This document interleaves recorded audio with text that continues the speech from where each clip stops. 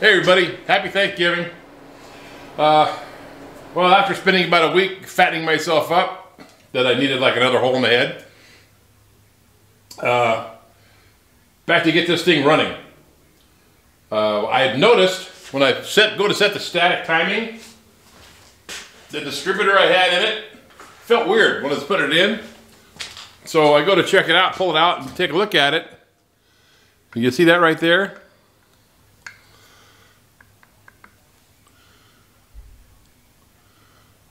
See that thing broken. How does that happen? I don't know. I was probably playing musical distributors and it got broken or whatever. So I got another AGI in it. So I can't put the headers on until after the wiring is on. Well, I could have, but it'd be a hassle. I ordered this Mr. Gasket dipstick for the Turbo 350. Then I'm going to get it put in.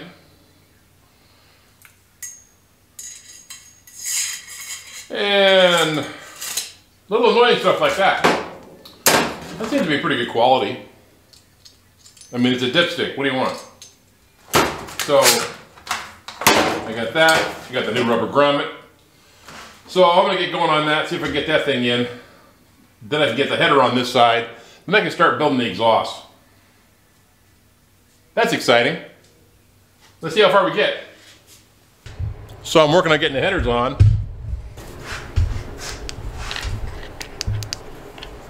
The headers from the passenger side, they work just fine. They clear everything.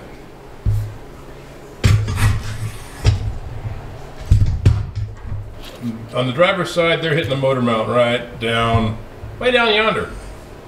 So I'm gonna have to pull them back off and customize those a little bit.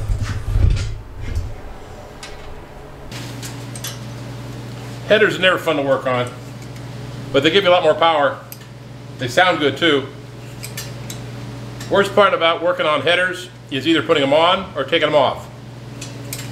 If you're not doing that, they're great. Other than that, they suck. Look at this head. I can see some work's been done on it because I can see the spring retainers are different. I'll show you. So this spring retainer is down. This is different. It's got like a two-piece thing.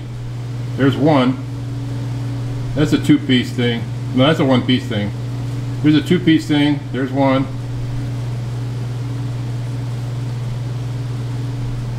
I guess the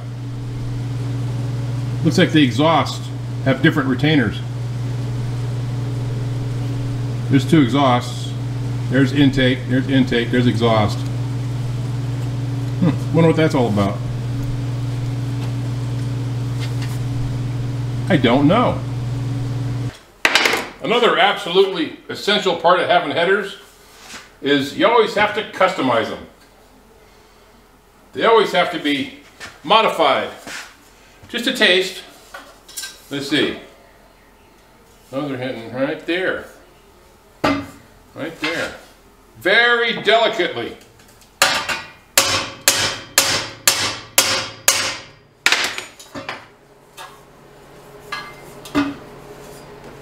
Very, very delicate.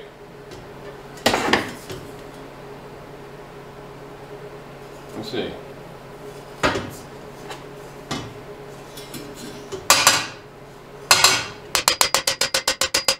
Even blows. These are off an El Camino or something. They weren't for this truck. They are now. I watch Engine Masters do this and says it doesn't affect the flow at all.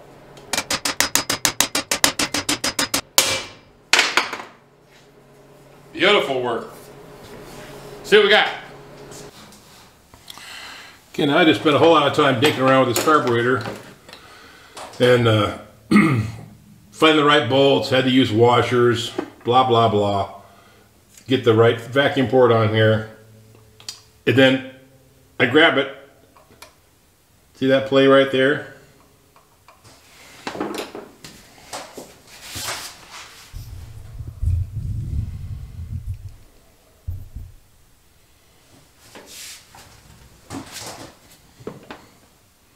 See that play right there? See if I can get it here. That throttle body shot. That's going to be a vacuum leak for sure. Well, I do have another one that I rebuilt the base plate on, but I think the top was warped. I'm not sure. Man, I might just try to go ahead and start it. I'm almost there. Let's see, I got the exhaust on. I need valve cover gaskets. It can start with that. Got the distributor in. The plug I got for the distributor cap didn't fit in the cap, so I had to sand it all down and play with it. Finally got it to snap in. If it's not one thing, it's 5 others. Pound out the headers, cracked them. Had to weld those up. See if I can't get a bigger gasket so I can space these out, or I may even get another flange like you're going to build headers for, and double up on those longer bolts. More nonsense. Either that or different headers. Okay, what's next?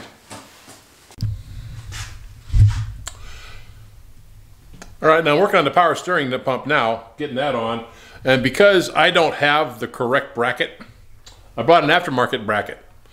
But I got to pull this pulley. So I'll show you how to do that. So this pulley, I think, is a Saginaw pump. I got to get these bolts behind here. So you rent this kit. It's pretty simple stuff. That goes there, that goes like that. Here's a little puller. This is just a threaded bolt. It's got a spin, the end spins. So that goes there. That goes there.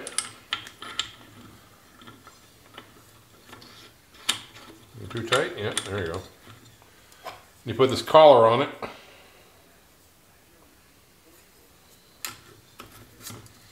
Keeps from coming apart.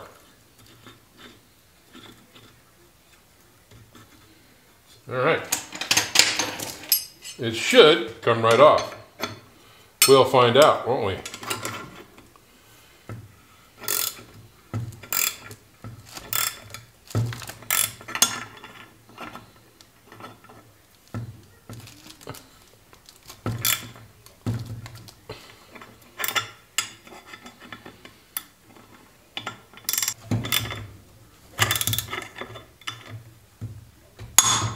There it goes.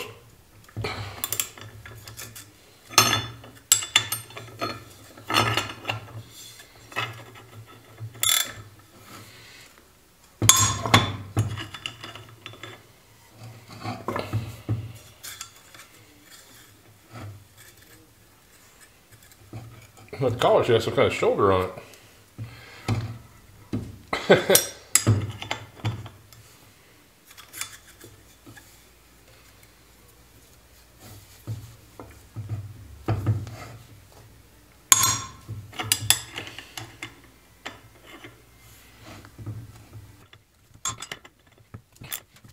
Just get. Come.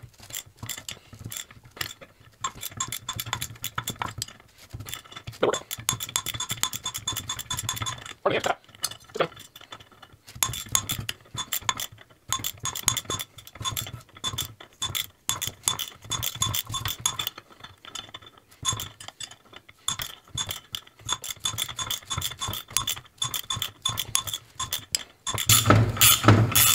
There it is.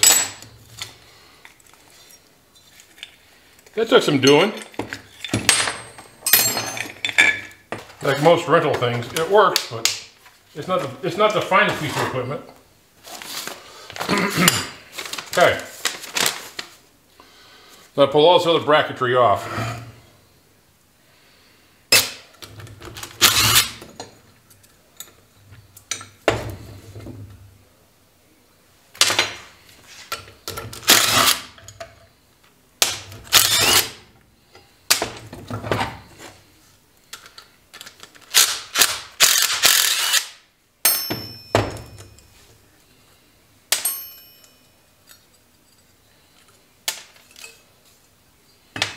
There we go. Well, it's ugly power steering pump. Let me give this a quick cleanup. Okay, that kit goes on there like that. Pretty self-explanatory.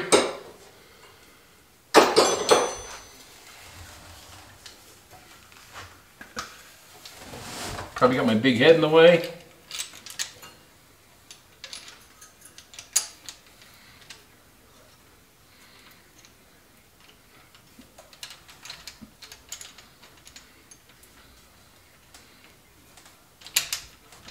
That's supposed to go up there like that.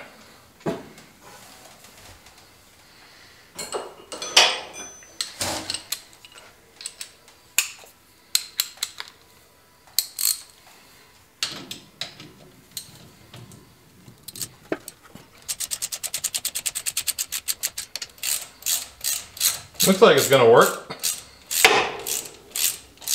Get these just snugged here.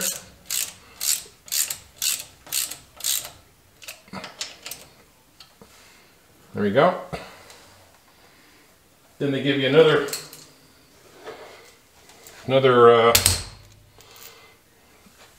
spacer. In theory, look at there. It actually fits.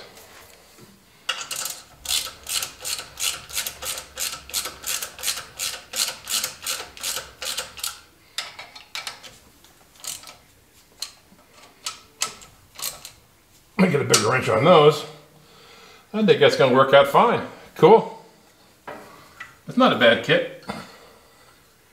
It's actually better than the original one. The original one went up and connected to the exhaust manifold, which I got headers on here now, so that won't work.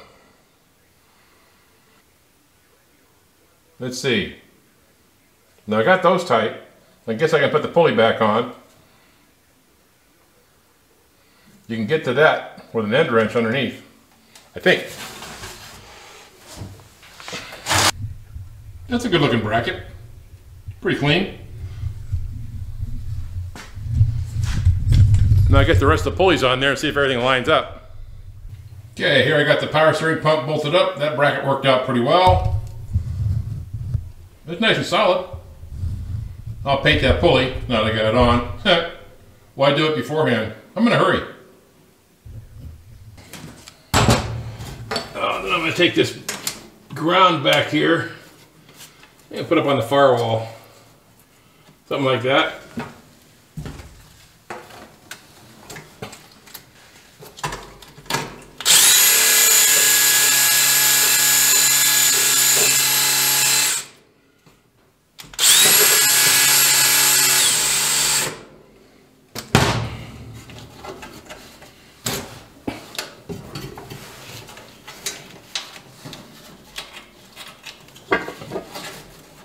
Yeah, I'm gonna put it right there.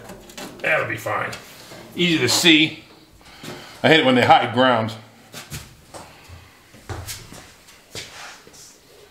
Okay, I'm getting close to being where I can start this thing. I got a bunch of miscellaneous little stuff that's really annoying. So, and get some oil in the tranny. I think I put 4 quarts in there. Yow!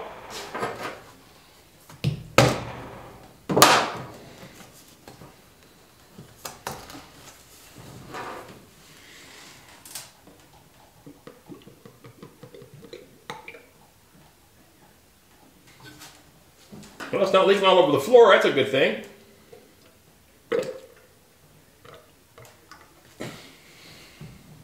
At least not yet. Oh, I got to get the transmission cooler lines hooked up. Otherwise, that'll be a mess. Yeah, something else. Every time I look around, there's some other reason I can't get it started. So I got to get the radiator in it, or at least put the lines on it. I guess getting the radiator in won't be that big a deal.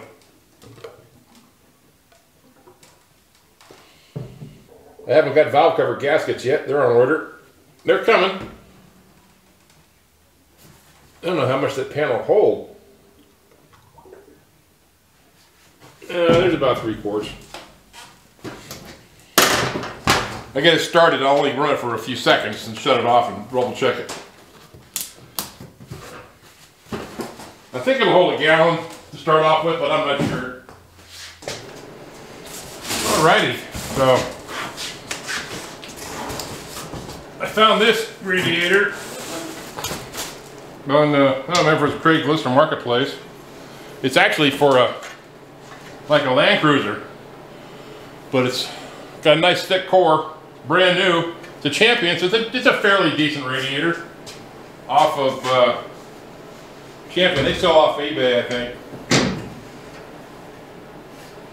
It's about the same size as the original, except I got a pretty good deal on this. I can't complain. So, how far away do I want to be?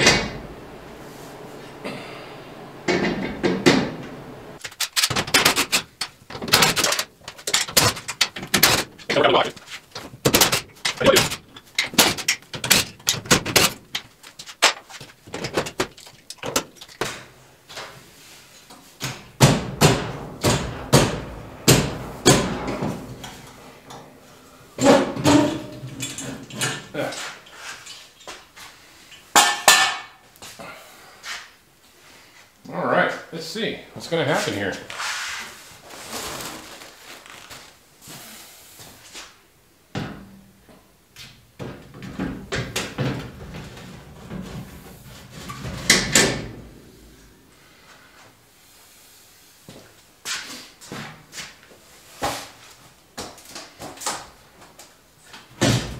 Wow, that fits almost perfect. Once in a while, something goes right. No matter how hard I try. If I could get away with using a mechanical fan, not this one, but it'd be awesome. Let's see. This is an 18-inch fan. Oh, no way. No way. It's way down below the tank.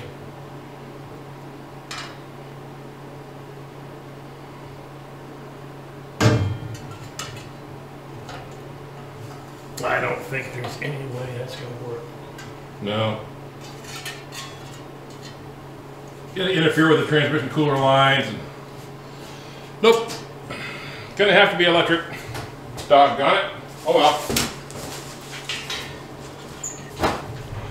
So that means I can mount it up higher, where it's easier to get at.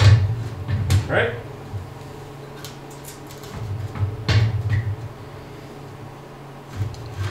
That means I can take those studs out of the water pump, put bolts on there and bolt that pulley up and be done with it. Yeah, let's do that first.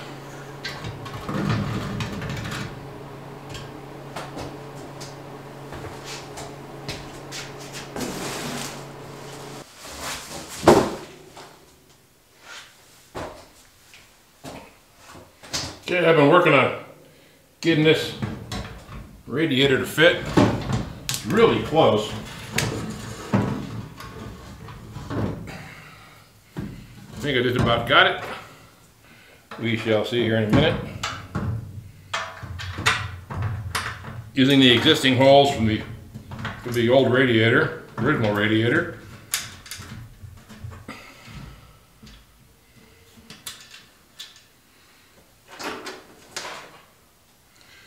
I think. I need to figure out some way to rubber mount this so it's not just solid mounted.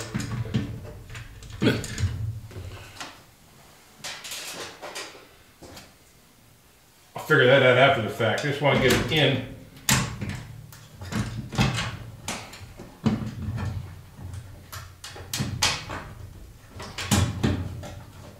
So I get the transcooler lines in. Oh, look at there. Look at there.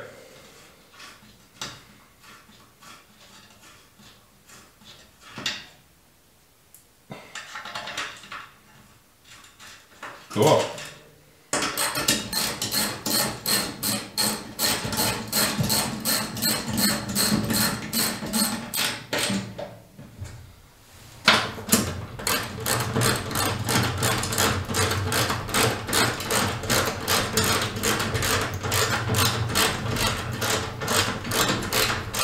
That worked out pretty well.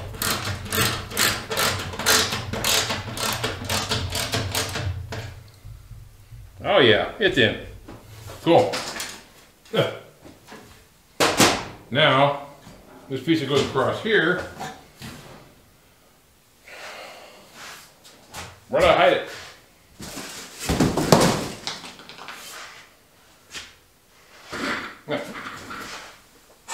Of course it's right in front of me, that's why I can't find it.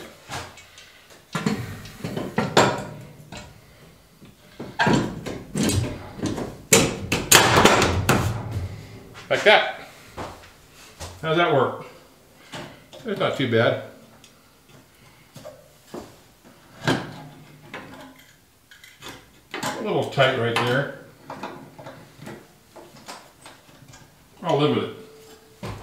Cool. Getting the radiator in this thing is something.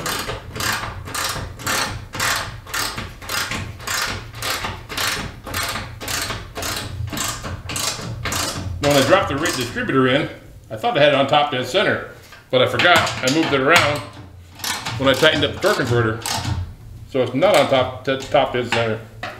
So I gotta double check that. Everywhere I go, more stuff.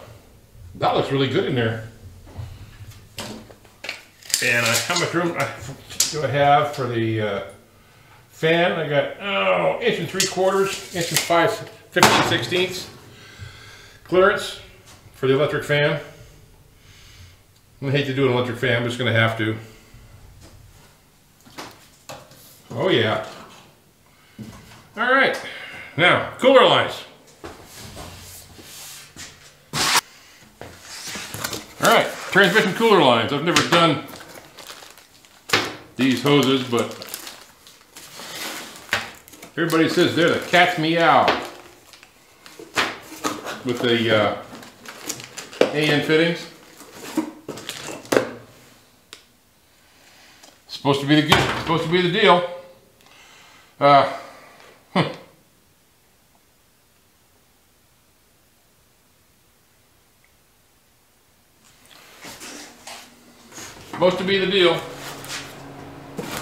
Oh, brother. Oh, look at there. Even give you a little wrench. A special little pretty wrench. Wow. All these pretty colors. I wasn't crazy about the colors, but it'll have to work. Well, I'm going to cut this video off here because it's just too many things. I'm not getting done what I need to get done as fast as I want to get done. But I want to thank everybody for watching. I surely appreciate it. This is coming along inch by inch. Yeah, I don't know. Thanks for watching. Take care.